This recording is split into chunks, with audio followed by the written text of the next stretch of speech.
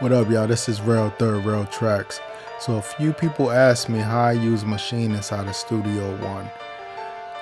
Actually, my workflow is not that hard. But first, if you're not seeing your Native Instruments folders inside of Studio One over here on the right side, you have to add the VST folder in your preferences. So let's start there. Go up top to Studio One, Options, Locations, VST Plugins. The default location on a PC is C Program Files, Native Instruments, VST Plugins 64-bit, unless you're using 32-bit. Please tell me you're not using 32-bit.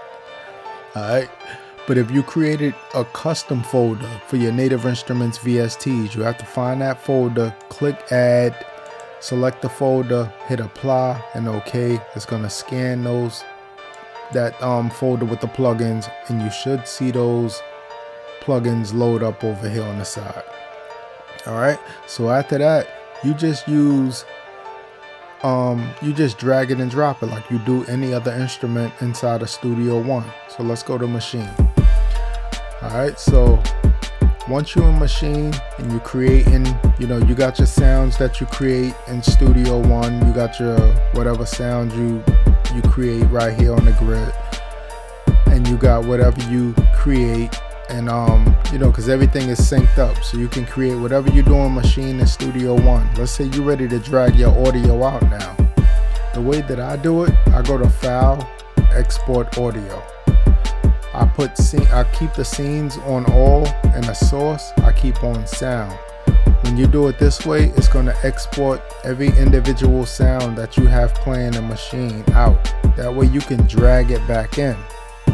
So when you drag it back in, it should line up with your project. If you create your patterns and scenes and everything, is in place, you complete the whole song, everything should line straight up. So that way you can drag your individual sounds back into Studio One, and you can mix and do whatever you're going to do with it after that. There's another way actually also to export out of Maschine, and that way is by this icon right here. This icon right here allows you to drag audio files outside of Maschine. So if I just drag this with my left mouse button and come down into Studio One, this is going to drag that entire pattern out. That's going to bounce that whole pattern out of Maschine into Studio One. So that is similar to if you go into the export option up here. That's similar to if you go here and export the source as a group. That would export that whole group out into a 2-track. Alright, so that's why I say it's, unless you're gonna mix inside of Maschine, if you choose to do it that way, that's cool. But let's say you have 5 different groups with different sounds in it. If you export out that way, it's going to export those groups out individually. I think it's much more effective and you have much more control over things if you export the sounds out individually. But however you choose to do it is cool, but the way that I do it is sound by sound.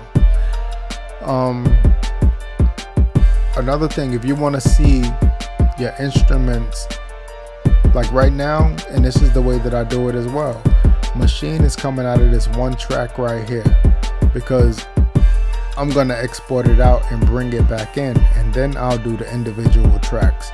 But if you want to see your different instruments play on different tracks as you go, you can go to this output tab up here, and from Maschine you can add more tracks to your Studio One project.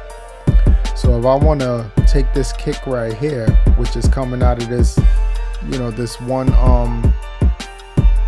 Maschine track right here, let's say I want to switch that over to track 2, you'll go to your destinations right here and switch that destination to 2.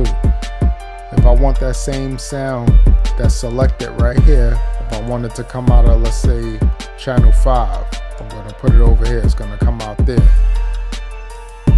So that's another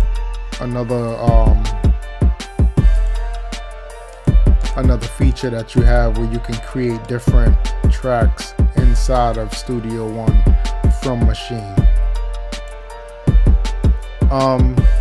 that's pretty much it. It's my workflow is not that difficult. I keep it simple. I create what I create and I export it out of Maschine, then I bring it back into Studio One, and then I'll mix it and tweak it, and then I'll bounce it out of Studio One. That's pretty much it. Nothing too hard. I hope I'm hitting some of the questions that y'all had in the comments. I appreciate your comments. I appreciate all the support, everybody that subscribed to the channel. I appreciate y'all. If you haven't already, please hit that subscribe, leave a comment, hit that like, and I'll see y'all on the next one. You know what it is. Peace out. Third Rail Tracks Hip Hop Heat.